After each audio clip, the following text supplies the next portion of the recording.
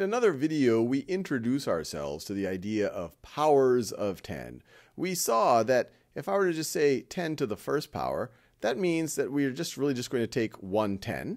If we have 10 to the second power, that means that we're going to take two 10s, so a 10 and a 10, and we're going to multiply them, and so that's going to be 100.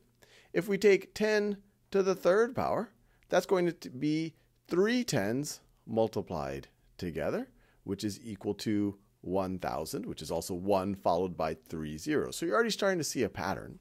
What we're going to do in this video is think about patterns when we multiply arbitrary things or divide arbitrary things by powers of 10. So let's start with a number. Let's say I will start with 2.3. And let's first just multiply it by 10 to the first power. Well, that's the same thing as just multiplying it by 10. And we've seen already when you multiply by 10, you shift all the digits one place to the left. So the 2, which is in the ones place, will end up in the tens place. And the 3, which is in the tenths place, will end up in the ones place. So this is just going to be equal to 23. And it's always good to do a little bit of a reality check. If I just had 2, and if I were to multiply it by 10, you'd say, okay, that's about 20. So it makes sense that 2.3 times 10 is 23. But let's keep going. Now let's multiply 2.3, not by 10 to the first power, which is just 10, but let's multiply it times 10 to the second power. What is that going to be? Pause this video and see if you can figure that out. All right, well, 10 to the second power, we already know that's equal to 100. And so when you multiply by 100, or you multiply by 10 twice, you're just going to shift every digit 2 places to the left. So let me draw some places here. So the thing that is in the ones place will go to the hundreds place, and the thing that is in the tenths place will go to the tens place. And so this 2 will now be 2 hundreds.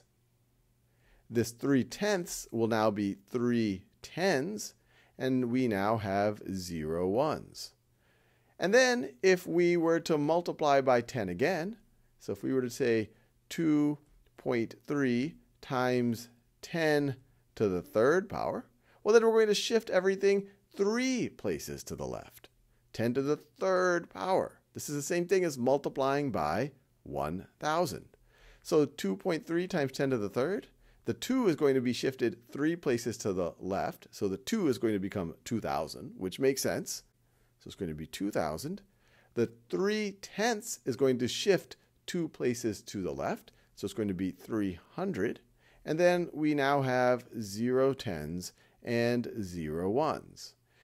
So the pattern that you've probably seen is if you multiply a number times 10 to some power, you are just shifting the digits to the left by that power. And if we divide by a power of 10, the same thing would happen, but we would now be shifting our digits places to the right. So for example, what is 2.3 divided by 10 to the first power? Pause this video and try to figure that out. Well, 10 to the first power is the same thing as 10. So when we divide by 10, all of our digits are just going to shift one place to the right. So this 2 is going to end up in the tenths place, and the 3 is going to end up in the hundredths place. So this is going to give us 0.23. 2 is now in the tenths, 3 is now in the hundredths. But we could keep going. What if we were to say 2.3 divided by 10 to the second power? Pause this video, try to figure out what that is. Well, in this situation, we are going to shift all the digits 2 places to the right. And so let me put my places here. So that's the ones, tenths, hundredths, thousandths. And so the thing that's in the ones place, this 2, it won't just go to the tenths, it'll go to the hundredths place, which you don't quite see here. So it's right over there. So the 2 is going to show up here. And then the 3 is going to shift 2 places to the right. And so it's going to end up there. And we have 0 ones and we have 0 tenths.